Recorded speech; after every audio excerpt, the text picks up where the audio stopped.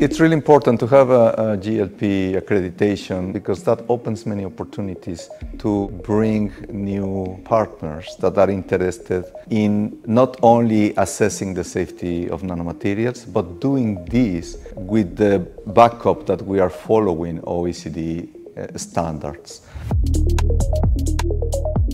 What we have as results of our assessments can be fully trusted. So this is a very, very important step for the group and highlights the high quality of the people working in this group. When we started to have this project, the timeline was only 6 months, so it was like very challenging for us to meet that timeline. And then we had to go through a lot of the OECD GLP standards and the SOP reviews. So that was the outcome actually we were struggling for.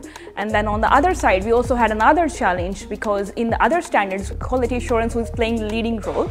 But here we had the opposite of that. Here the real implementation was towards the scientists. So they were very new to the process actually.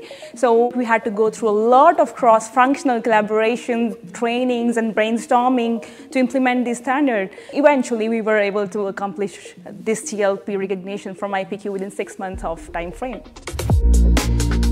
This recognition puts INL among the few institutions that are able to provide regulatory compliant testing that are internationally recognized and accepted. And it's also a proof of the high quality standards and reliability the Nanosafety Lab follows.